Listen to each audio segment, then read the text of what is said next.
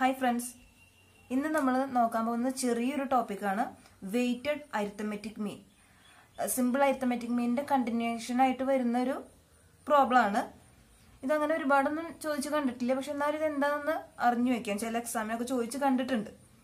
നമ്മൾ സാധാരണ arithmetic mean കാണുന്നത് എങ്ങനെയാണ്? നമുക്ക് തന്നിരിക്കുന്ന എല്ലാ വാല്യൂസിനെയും ആഡ് ചെയ്തിട്ട് divided by number of items.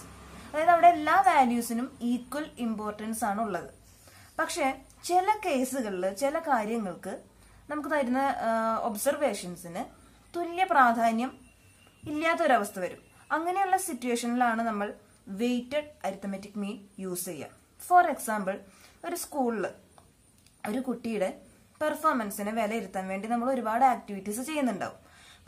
Exam നടത്തും, ക്വിസ് നടത്തും, ഹോംവർക്ക് കൊടുക്കും. അങ്ങനെയുള്ള ആക്ടിവിറ്റീസ് ചെയ്യുമ്പോൾ ആ സ്കൂള് ഒരു വെയിറ്റേജ് ഫിക്സ് ചെയ്തിട്ടുണ്ടാവും ഓരോ കാര്യത്തിനും. അത് ഓരോന്നിനും ഡിഫറെന്റ് ആയിരിക്കും. അങ്ങനെയുള്ള കേസുകളിലാണ് നമ്മൾ എന്ത് യൂസ് ചെയ്യുക? വെയ്റ്റഡ് അരിത്തമെറ്റിക് മീൻ യൂസ് ചെയ്യുക. അതിന്റെ ഇക്വേഷൻ വരുന്നത് എങ്ങനെയാണ്?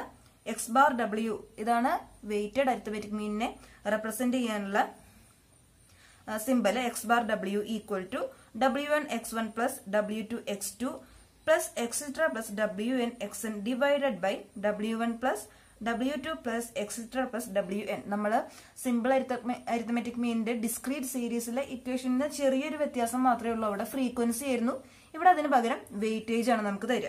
അപ്പൊ ഫൈനൽ ഇക്വേഷൻ ഇങ്ങനെ വരും: weighted arithmetic mean equal to sigma WX divided by sigma W. നമുക്കറിയാം സിഗ്മ എന്ന് പറയുന്നത് സം ടോട്ടലിനെ കാണിക്കാൻ റെപ്രസെന്റ് ചെയ്യുന്ന സിമ്പിൾ ആണ്. ക്യാപിറ്റൽ സിഗ്മയാണിത്. നമുക്കൊരു എക്സാമ്പിൾ നോക്കാം. Find out weighted arithmetic mean from the following data.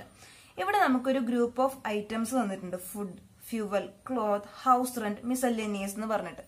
നമുക്കത് ഒരു ഫാമിലിയുടെ ആക്ടിവിറ്റീസ് ആയിട്ട് കണക്കാക്കാം. ഒരു മാസം ഒരു ഫാമിലി ഓരോ ആവശ്യങ്ങൾക്ക് വേണ്ടി ചെലവാക്കുന്ന കാര്യങ്ങൾ. അപ്പൊ അതിന്റെ ഇൻഡെക്സ് നമ്പർ തന്നിട്ടുണ്ട്, അതിന് കൊടുക്കുന്ന വെയിറ്റേജ് തന്നിട്ടുണ്ട്. അപ്പൊ ഇവിടെ നോക്കൂ, ഫുഡ് 352 ആണ് ഇൻഡെക്സ് നമ്പർ. അതിന്റെ വെയിറ്റേജ് വരുന്നത് 48 ആണ്. ഫ്യൂവലിന് വെയിറ്റേജ് വരുന്നത് 10 ആണ്. ക്ലോത്തിന് 8 ആണ്. ഹൗസ് റെന്റിന് 19 ആണ്. മിസല്ലേനിയസിന് 15 ആണ്. ഇവിടെ ക്ലോത്തിന് വെയിറ്റേജ് കൊടുത്തിരിക്കുന്നത് കുറവാണ്. ശരിയാണ്, നമ്മൾ എല്ലാ മാസവും പോയി ഡ്രസ്സ് എടുക്കുക അങ്ങനെയുള്ള കാര്യങ്ങളൊന്നും ചെയ്യില്ല. അപ്പൊ അതിലും പ്രാധാന്യം വരുന്നത് എന്താണ്? ഫുഡ്, അതുപോലെ ഫ്യൂവൽ, ദെൻ ഹൗസ് റെന്റ്, അങ്ങനെയുള്ള കാര്യങ്ങൾക്കാണ് ഇവിടെ വെയിറ്റേജ് കൂടുതൽ കൊടുത്തിരിക്കുന്നത്. അപ്പൊ ഇതാണ് ഞാൻ നേരത്തെ പറഞ്ഞത്, എല്ലാ ഒബ്സർവേഷൻസിനും തുല്യ പ്രാധാന്യം ഇല്ലാത്ത അവസ്ഥ ആണ്. അപ്പൊ ഇവിടെ നോക്കുമ്പോൾ നമുക്ക് ഇക്വേഷൻ നമ്മൾ പഠിച്ചു കഴിഞ്ഞു. Sigma WX divided by sigma W.